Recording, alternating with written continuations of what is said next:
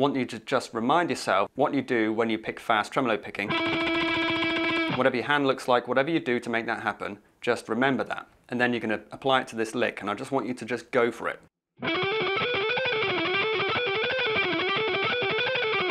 So here's the lick involved.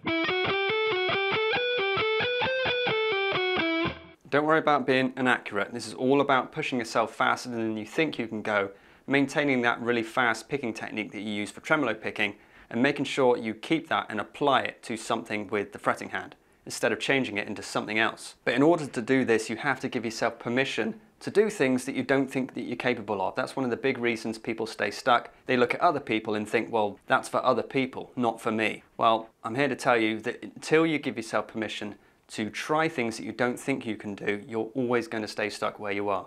Giving yourself permission is the secret, I promise you. So remember that, the only opponent is within, and I'll see you next time.